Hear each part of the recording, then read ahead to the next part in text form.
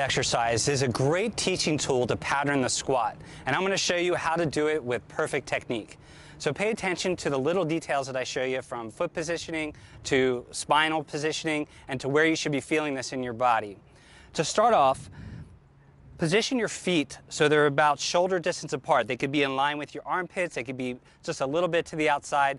Every individual is different, so you got to experiment with that to find out what the best width is for your feet. So I'm going to start off in the shoulder distance position, and I'm going to squat down, and I'm going to grab the horns of the kettlebell to pick it up.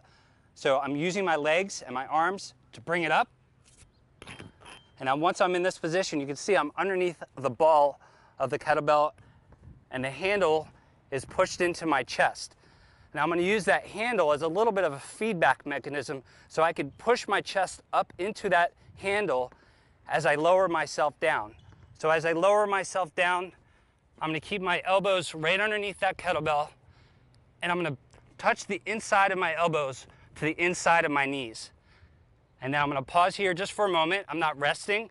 And to stand up, I'm going to get a little breath in, and stand up. Now in this position, make sure that you are standing with a straight body. You're not arching back. So you keep your rib cage stacked over your hips. Pull yourself down, and you want to stop right before your tailbone tucks under.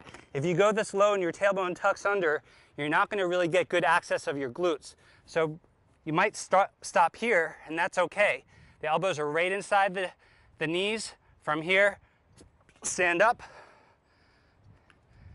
return down, and you notice that my hips are back. I'm not allowing my knees to come forward or my heels to come off the ground. My heels stay down on the ground. I punch my chest up, stand up tall, and now when I'm finished, I set that down between my legs. Another way to pick up the kettlebell and to hold it in the squat position is holding it from the horn position the entire time. So I'm going to show you how to get it up from that position. You're going to actually start off in a little bit of a swing position, tipping that kettlebell back. You're going to hike it between your legs, and then you bring it up. Now, I'm pinching my elbows in, I'm holding the horns, I'm in a tall position, and then I'm going to squat down from here and come up. The entire time, I'm doing my best to maintain a straight spine, sit back into my hips, elbows right inside the knees, and stand up.